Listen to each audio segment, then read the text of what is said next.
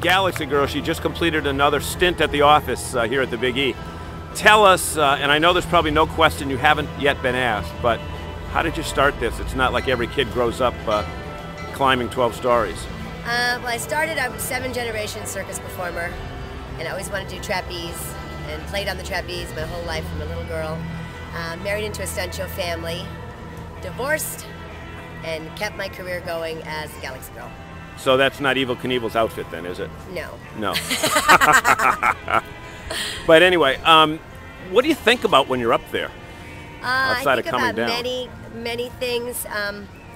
My guy wires is a big factor in my show because I have 36 guy wires that right here hold this up. Yeah. Yeah. And but they're not taunt. They have some play to them. Yes. I was shocked when I saw that. Yeah, they have to have some play to them. You don't want too much stress on the stakes that are in the ground.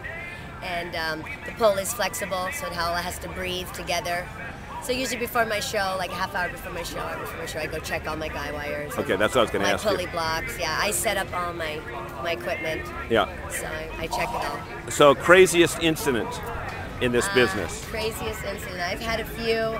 Craziest incident, I had a man thought the show was so great that when I came down, he was on his hands and knees throwing money at me. And I thought that was one of the craziest incidents I've ever been through because he was just so appreciative of what I do. And after you took the money, you called security? No, I had to beg him to take his money back because it was a free show.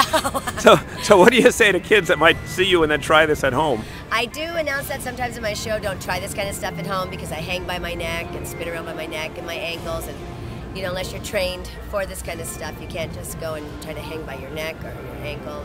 So a little bit about the traveling part. Do you know what city you're in now? Yes, I do. That's unfortunate. It's very fortunate that I do know because unfortunately, usually I don't remember because I do travel a lot, probably like 9 months a year. So you're doing 3 or 4 day stints or generally one-nighters? I do a lot of festivals and fairs that are 10-day 10-day events. This is a long one, 17 days for me, so it's very nice. You're here the whole time. Yeah, do you ever get out of the fairgrounds and visit the local areas that you're in? I do. I usually hit the mall. The mall, of course. okay. I'm a shopper, but I do try to get out and see things. Today I was at the airport, my daughter flew in, so, you know, okay, things. Here's my question. Yes. In a motorhome versus hotels. I'm a motorhome person. Yes. Why? Because I like my coffee in the morning, I like my bed.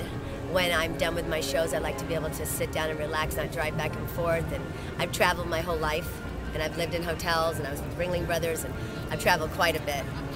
I don't think I'm home in my house on my couch ever. And I do like to have some security of home. Whether it's a small place, a motorhome, at least it's my things, and I like that. Great. So if people want to find out more about you, you have a website? Yes, I do. GalaxyGirlEvents.com. And that'll give you your schedule, and there's probably some merchandise that people can pick up? Yes, and there's videos of my show, and if you go on YouTube, there's tons of videos of the Galaxy Girl show and other stuff that I do. Great. Thank you so much. Thank you.